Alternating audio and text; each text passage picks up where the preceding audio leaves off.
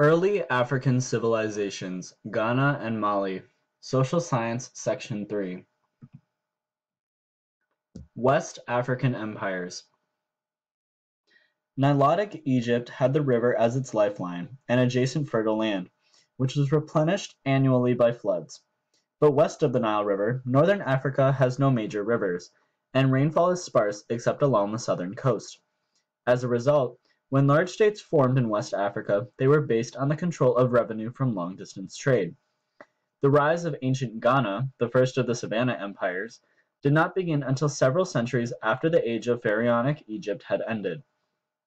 West Africans did not have a written language that was comparable to Egyptian hieroglyphs.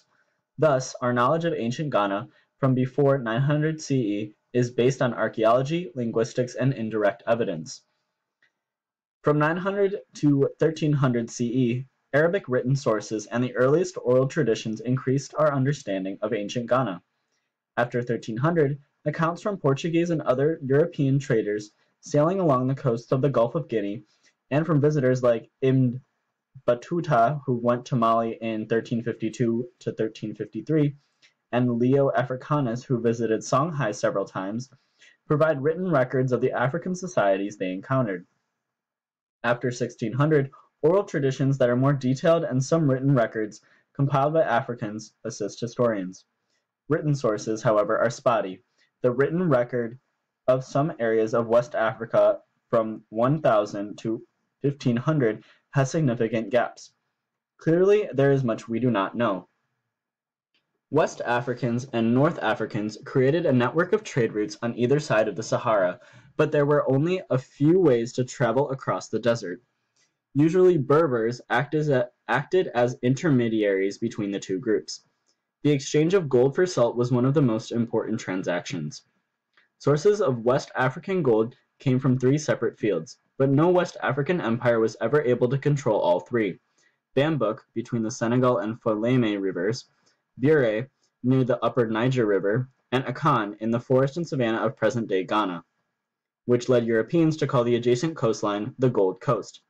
It must be noted, however, that the eastern region of West Africa had a trade route north from Kanem, Bornu to Tripoli that involved no significant amount of gold. Instead, caravan merchants traded in slaves, salt, and weapons. The West African commercial empires of Ghana, Mali, and Songhai strove to control the trans-Saharan trade, which took place at transshipment points located in the desert-fringe areas of the Sahel. By providing a safe place for traders from different regions to find each other, rulers could charge taxes and traders could make shorter, more numerous trading trips, thus increasing profits. The danger of commercial travel in the desert was left to the Tamahawk-speaking desert dwellers called Tuareg, who transported goods throughout the Sahara. Each West African empire provided a vital extension to the commercial trade of North Africa, and much West African gold ended up as currency in Europe. Ghana. Ghana, the first West African commercial empire, was bounded by the Senegal River Valley, the upper Niger River Valley, and the Sahara Desert in what is today Mali and southern Mauritania, about 1,000 miles northwest of the present-day country of Ghana. Ghana's terrain in the Sahel was predominantly grassland, and its major transshipment point was Kumbi Saleh. Many of its inhabitants were Iron Age farmers under the rule of a local chief. The major ethnic group and rulers of the Ghana were the Soninke. Over time, local rulers were integrated into a more centralized administration that ultimately evolved into Imperial Ghana. A major catalyst for Ghana's growth was the gold that was mined from one of the richest goldfields in Africa, Bambouk. Soninke merchants bought gold from the Wangara of Bambouk, who live in present-day Senegal and the Gambia, and often transported it via the Tuareg from transshipment points like Oudugast, Timbuktu, and Gao, north toward another transshipment point in contemporary Morocco, and from there, goods were distributed across North Africa as far as the Mediterranean coast. In the desert between Sidi Lilma Massa and Ghana was Taghaza, the location of great quantities of salt deposited during the evaporation of an ancient Saharan sea. As astonishing as it may sound today, the people of ancient Ghana occasionally traded gold for salt in equal weight. If we put this into perspective, however, consider the necessity of salt in one's diet and its food preservation value. After acquiring it from Ghana, North Africans traded gold throughout the Mediterranean world. Other Ghanaian exports included ivory, ostrich feathers, hides, leather, and slaves. In return, traders in Ghana took a variety of goods, especially weapons, textiles, horses, and salt. In 1042 CE, Muslim Sahaja Berbers, known as the Almoravids, who over the centuries had traded with Ghana, became Ghana's enemies and took control of the transshipment points. For a time, they ruled Ghana as a province of an empire that reached into central Spain, but Ghana recovered some of its independence within 50 years. Ghana fell for the last time in 1203 CE to the Soso from farther south.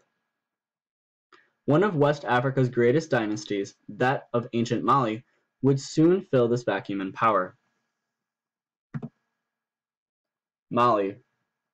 With the Saharan trading chaos, it was natural that someone would seek to restore order and take control. The next Sahel Empire was founded by Malinke herders from the area between the Senegal and Niger rivers. More is known about the Mali Empire than ancient Ghana, in part because the story of its founder, Sundiata Keita, is still told to this day in West Africa, and has been published in numerous translations. Sundiata Keita. Both Sundiata Keita and his epic are exceptional in West African history. Sundiata is credited in oral tradition with founding Mali, the West African Malinke Empire that succeeded ancient Ghana, although some of its earliest origins date back to about 900 CE under the Keitas, who were the ancestors of Sundiata. Mali, or Malel, as found in Arabic literature by the 800 CE, means where the king resides. Sundiata defeated the conquerors of Ghana, the Soso, at the Battle of Krina in 1235 and ruled Mali from 1235 to 1255.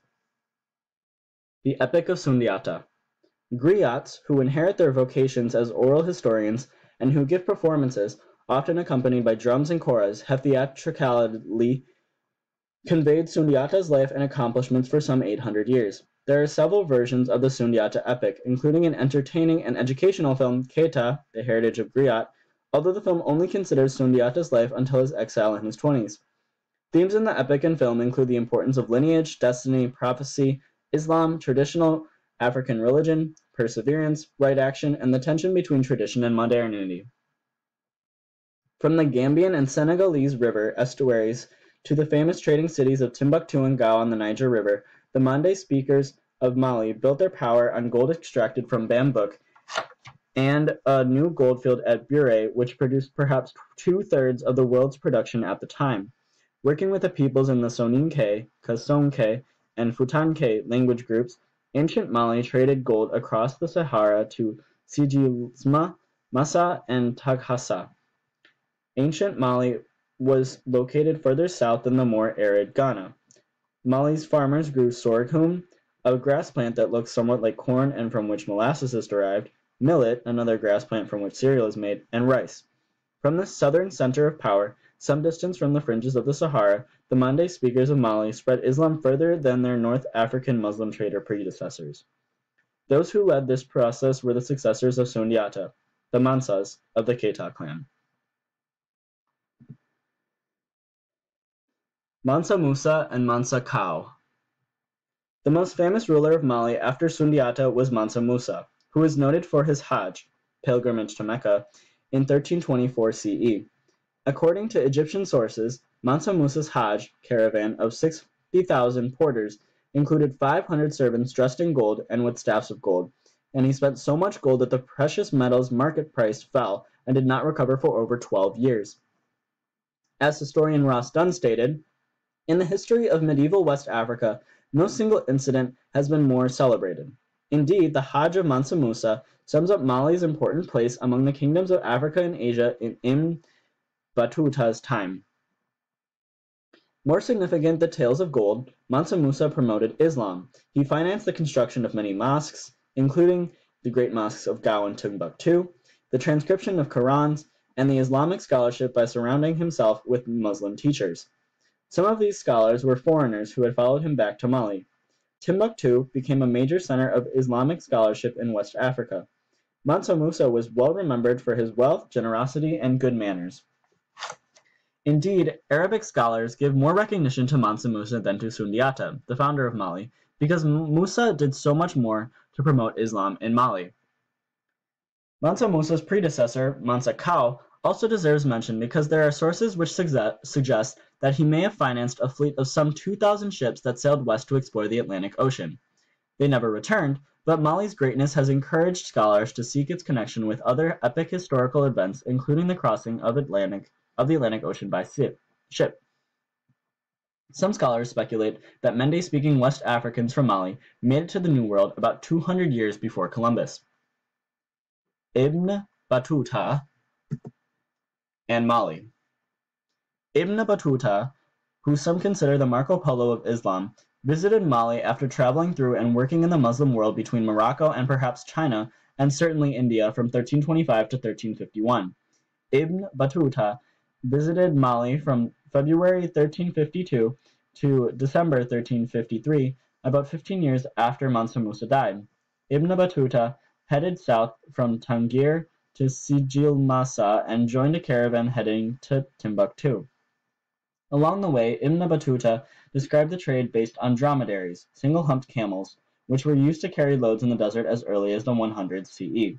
A typical caravan would begin before dawn and travel until it became too hot, at which time the camel would be unloaded and awnings stretched over the animals and meant to protect them from the harsh sun. As the sun receded, the caravan would set out again and continue until nightfall, whereupon they would set up camp. Whatever route traders took across the desert, danger was never far. Even the veteran traveler Ibn Battuta fell seriously ill for several months in Mali. Ibn Battuta also commented on Tuareg he met as good for nothing, perhaps because they did not practice Islam according to his standards. On the eve of the voyage of Christopher Columbus to the New World and Europe's Christian Reformation, the heyday of Mali was coming to an end. But the next great West African empire, Songhai, was on the rise.